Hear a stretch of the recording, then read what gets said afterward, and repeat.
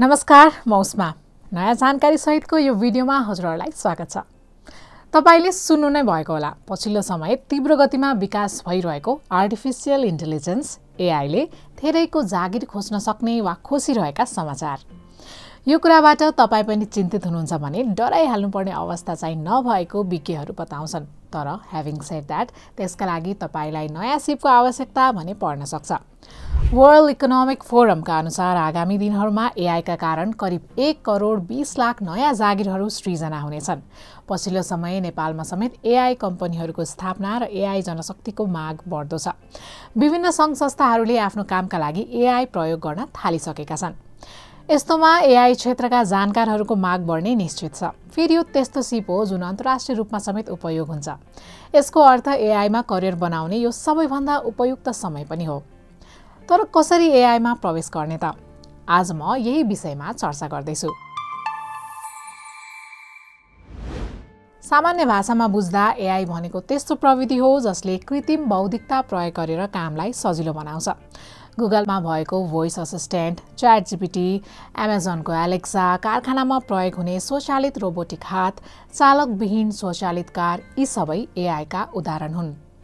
अब कुरा गरौँ नेपालमा एआईको औपचारिक अध्ययन सम्बन्धी। नेपालमा एआईमा केन्द्रित भएको औपचारिक शिक्षा विश्वविद्यालय तह अर्थात् उच्च शिक्षामा मात्र सीमित रहेको छ। तर त्यसमा भर्ना हुन 11-12मा भौतिक विज्ञान, रसायन विज्ञान र गणित विषय अनिवार्य पढेको हुनुपर्छ। उच्च शिक्षा भने कम्प्युटर विज्ञान, आइटी र इलेक्ट्रोनिक जस्ता विषयहरूमा पढ्नुपर्छ। अनि कुनै पनि एआई कोर्स अध्ययन गर्ने विद्यार्थीहरूलाई प्रोग्रामिङबारे थाहा हुन आवश्यक छ। Linux command line, workflow, Java, JavaScript, C++, Python जस्ता ल्याङ्ग्वेजको ज्ञान हुनु पनि उत्तिकै जरुरी हुन्छ। तर सुरुमा नै यी प्रोग्रामिङ ल्याङ्ग्वेज नआए पनि विद्यार्थीले पछि सिक्न सक्छन्। त्यसपछि एआईसँग सम्बन्धित कुनै पनि कोर्समा दक्षता हासिल गरेर तपाईँ यस क्षेत्रमा प्रवेश गर्न सक्नुहुन्छ। नेपालमा समेत औपचारिक रूपमा एआई कोर्स पढाइ हुन थालिसकेको छ। काठमाडौँ विश्वविद्यालय, पूर्वाञ्चल विश्वविद्यालय, लुम्बिनी प्राविधिक विश्वविद्यालय सहित केही विदेशी विश्वविद्यालयबाट सम्बन्धन प्राप्त कलेजहरूमा एआई विषय पढाइ भइरहेको छ। आफ्नो औपचारिक कोर्सलाई थप सपोर्ट गर्नका लागि भने तपाईले ई-लर्निङ प्लेटफर्म एडमिसन गुरुबाट रिलेटेड कोर्स पढ्न सक्नुहुन्छ। अझ यसमा टेकपाना प्रोमो कोड युज गरी एडमिसन गुरुले प्रोभाइड गर्ने सबै कोर्समा 10% डिस्काउन्ट पनि पाउन सक्नुहुन्छ। फेरि लागौँ औपचारिक अध्ययनतर्फको विषयमा। एआईको औपचारिक अध्ययनका लागि भने विज्ञान पृष्ठभूमिबाट हुनु आवश्यक छ। काठमाडौँ विश्वविद्यालयको उदाहरण लिएर कुरा गर्ने हो भने कोर्समा स्नातक तह बीटेक इन एआईमा भर्ना हुन 11-12 कक्षामा फिजिक्स, केमेस्ट्री र म्याथमेटिक्स पीसीए वा फिजिक्स, म्याथमेटिक्स र कम्प्युटर साइन्स पीएमसी लिएको हुनुपर्छ। त्यस्तै 12 कक्षाको अन्तिम परीक्षामा न्यूनतम 2.0 सीजीपीए वा 50% भन्दा बढी अङ्क ल्याएको हुनुपर्छ। साथै काठमाडौँ विश्वविद्यालयले लिने प्रवेश परीक्षा पनि उत्तीर्ण गर्नुपर्छ।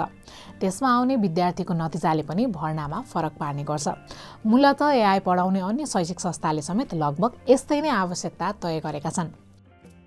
नेपालमा एआईको स्नातक डिग्रीकै कुरा गर्दा BTech in AI, BTech in computer science and AI, BSc computing with AI, BSc computer science and AI लगायतका कोर्स पढाइ भइरहेका छन्। यीमध्ये तपाईले कुनै पनि कोर्सको अध्ययन गर्न सक्नुहुन्छ।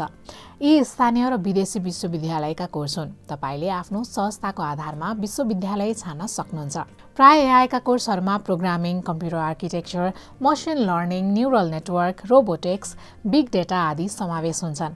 यी समान विषय हुन्। यसबाहेक वर्कसप र प्रोजेक्ट वर्क त हुने नै भइहाले। तर प्रमाणपत्र पाइने विभिन्न कोर्सहरूले समेत तपाईको करियरलाई थप उचाइ दिन सक्छन्। बेला बेला नेपालमा नामी, फ्युज मसिन लगायतका संस्थाहरूले पनि एआई सम्बन्धी तालिम दिइरहेका हुन्छन्।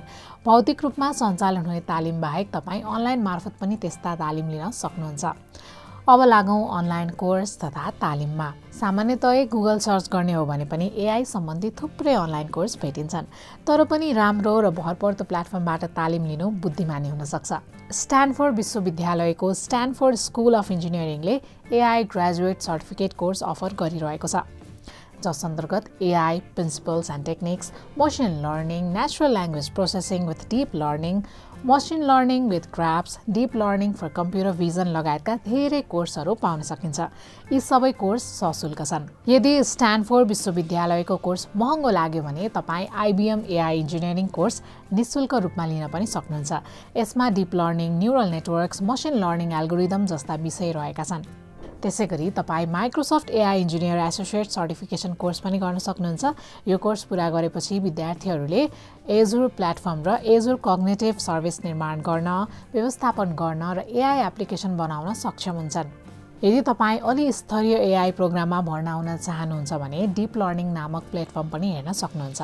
अनलाइन लर्निङ प्लेटफर्म कोर्सेराका सह-संस्थापकले सुरु गरेको यो प्लेटफर्ममा सबै स्तरका विद्यार्थीहरूको लागि कोर्स उपलब्ध छन्। AI फर गुड जस्ता सुरुवाती चरणका कोर्सदेखि एडभान्स लेभलसम्मका कोर्स यसमा पाउन सकिन्छ। त्यस्तै सामाजिक सञ्जाल लिङ्क्डइन चलाउनुहुन्छ भने लिङ्क्डइन लर्निङको नाम पक्कै सुन्नुभएको होला। त्यहाँ AI सम्बन्धी आधारभूतदेखि एडभान्स तहसम्मका कोर्सहरू पाउन सकिन्छ। गुगल AI सँग पनि जोडिएर तपाईँ AI कोर्स पढ्न सक्नुहुन्छ। गुगल आफैमा AI अनुसन्धानमा ग्लोबल लिडर हो। यस कम्पनीले हरेक वर्ष AI का विभिन्न अनुसन्धान पत्रहरू समेत प्रकाशित गर्छ। इच्छुक र नयाँलाई सिकाउने पनि गर्छ। गुगल AI को मसिन लर्निङ क्रास कोर्स निशुल्क रूपमा उपलब्ध छन्।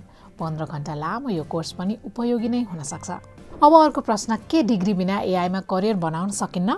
यसको सजिलो उत्तर हो, सकिन्छ। यद्यपि सम्बन्धित डिग्री हुनु भनेको राम्रो हो। औपचारिक शिक्षा बिना नै अनलाइन कोर्स, बुट क्याम्प, तालिम लिएर यसमा करियर बनाउन त सकिन्छ।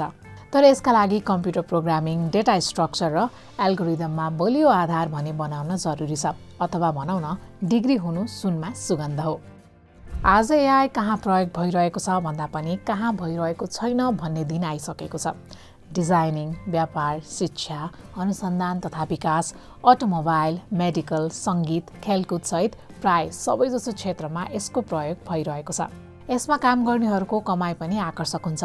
अझ यस क्षेत्रमा लागिरहँदा एमाजोन, माइक्रोसफ्ट, गुगल, IBM जस्ता कम्पनीहरूमा काम गर्ने अवसरको ढोका पनि खुल्न सक्छ। विशेषतः AI को अध्ययनपछि तपाईँ मसिन लर्निङ इन्जिनियर, डेटा वैज्ञानिक, AI अनुसन्धानकर्ता, robotics engineer, big data analyst आदि बन्न सक्नुहुन्छ। समग्रमा भनौँ, AI क्षेत्रमा करियर बनाउनु भनेको समय सापेक्ष रूपमा अघि बढ्नु हो।